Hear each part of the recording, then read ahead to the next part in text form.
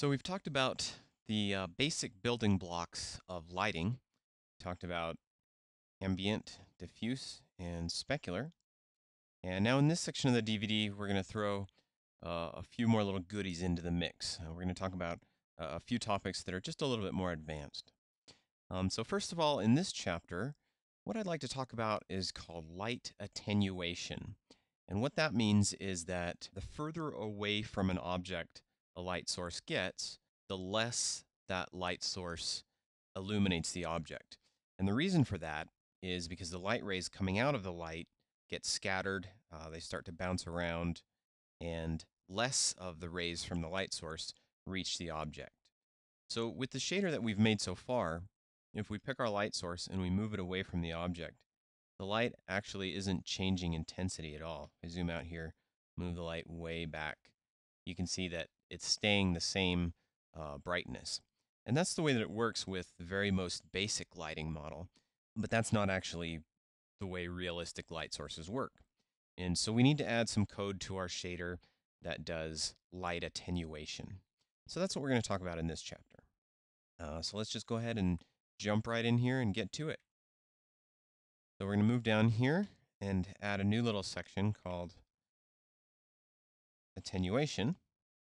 And the first thing that we need to know is how far away from our object is our light source. And we've already got a light vector coming in. Here's our light vector. And when we normalize it, we make it a length of 1. And that's actually not what we want in this case. What we want to know is, here's our light vector, which goes from our light to the point on our model. How long is that? And there's a really easy way to figure that out. I can say d, and well, actually I'm going to say float d. D is for distance. So the distance from my light is equal to, and I'm going to take my incoming light vector, in dot, I'm just going to copy this actually.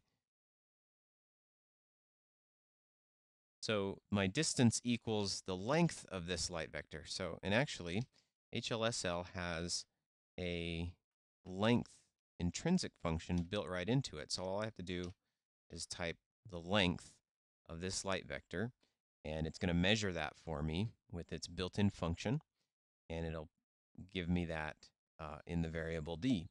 So I've measured the length of my light vector. Well, now what do I do with it? There's a couple of different formulas we can use for calculating our attenuation. And let's start off with kind of the most basic one. And this is linear light decay, meaning that the light will fall off in a linear fashion as my light gets further away from my model. So I'm going to type float attenuation equals, and then here's the formula. 1 divided by d, which is the distance that I just calculated. And that's it. So basically, I'm just taking my distance and dividing it by 1. Now I need to, so anyway, so that's a pretty simple formula there, isn't it? So now what I need to do is factor my attenuation into my final lighting. And my attenuation is really only going to affect my diffuse and specular terms. It's not going to affect my ambient, because the ambient is just the lighting that's in the air everywhere. And so I actually need to calculate diffuse plus specular separately from my ambient. So I'm going to go ahead and make a new float here. I'm going to call it float for light. And I'm going to set that equal to diffuse plus specular.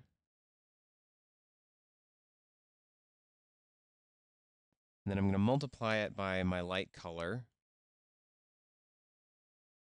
And I'm also going to multiply it by my attenuation.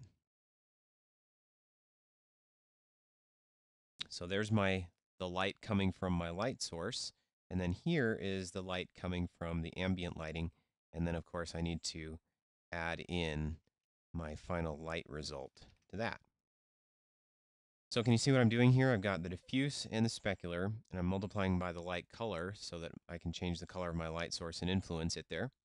And then I'm also multiplying it by my attenuation value so that the light can fall off as it gets farther away. All right, so let's save this and see what we get on our teapot. And you can see that what's happened here is that my teapot's gotten totally dark, and all that we're getting is the ambient light.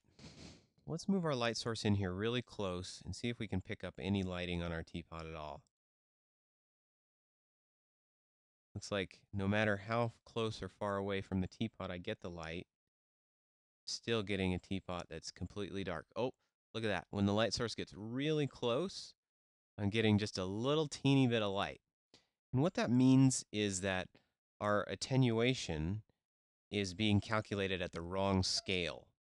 So we need to add in a multiplier here so that we can adjust the value of our attenuation to account for the scale of our object. And what we want to do is we could go in here and just hard code a multiplier, like I could say times 40 and save it. And what you'll see now is that I'm getting attenuation that works correctly. So as I move the light away, it gets darker and darker. See how that works? Really nice. Just move my light off. It's not affecting it. As it approaches, it gets brighter and brighter. So pretty cool. But what I actually want to do is not hard code that value.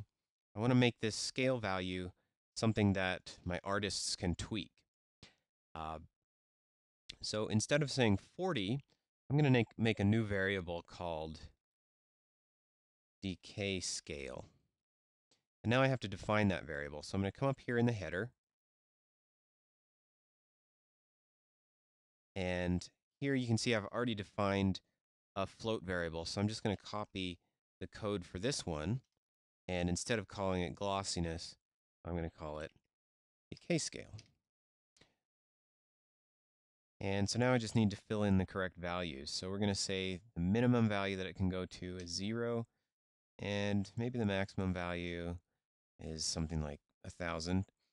And we're going to make the step 0 or 1, and then we'll call it, for our UI name, we'll call it Light Decay Scale. And then for default, I kind of like how that value of 40 was, the results the value of 40 were giving us, so I'm going to make the default 40. Okay, so I'll save this. And now we can come over here, and I'll pick my teapot and bring up the material panel. And now what you can see is I've got this new variable here called Light Decay Scale. And I can actually play with this. So now I've got a decay scale of 5. And you can see that's really dark. Or I can make a decay scale of 100, and it just gets really blown out.